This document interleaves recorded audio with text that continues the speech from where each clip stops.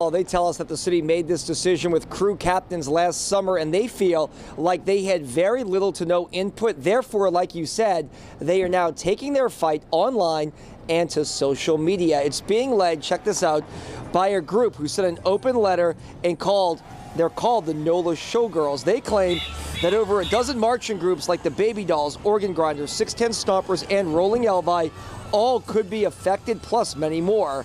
Everything was worked out once again last summer between Carnival captains and the city of New Orleans.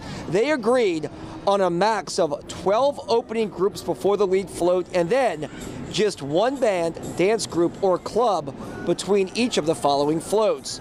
Marching groups now say they need to have a seat at the table for these discussions.